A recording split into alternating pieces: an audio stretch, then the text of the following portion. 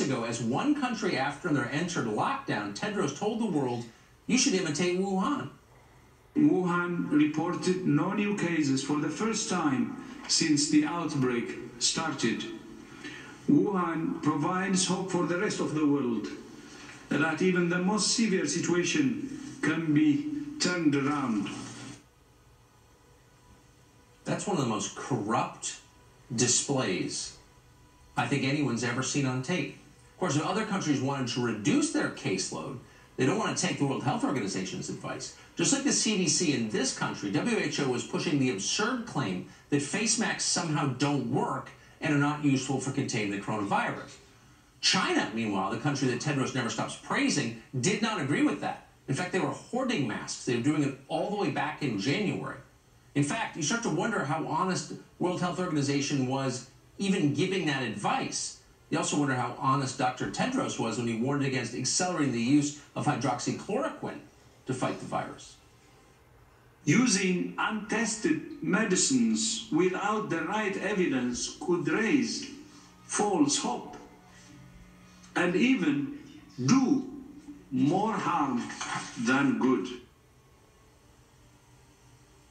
At this point, it's pretty obvious this guy is trying to hurt people. He runs the World Health Organization, and he's intentionally trying to hurt us. If you wanted an effective anti-coronavirus strategy, you would just do everything that Tedros tells you not to. In fact, that's been a pretty solid position to take for a long time. Before he ran the World Health Organization, Tedros was the health minister of Ethiopia. On 3 separate occasions, that country was ravished by cholera epidemics. Tedros lied about it. He refused to admit it was happening, insisted instead it was just an outbreak of, quote, acute watery diarrhea. Hundreds died in those outbreaks, which are only accurately identified when they spread into neighboring countries. In other words, he lied on behalf of the Ethiopian government, which was worried more about tourism and their reputation than people surviving an epidemic. Then he took over the World Health Organization. Tedros vowed to crack down on corruption at that organization. That hasn't happened either. WHO still spends $200 million a year flying its staff around the world, often in business. That's something other health organizations ban their staff from doing. Doctors Without Borders would never do something like that. Corruption, dishonesty, cover-up, shilling for authoritarian dictatorships, lying as people die.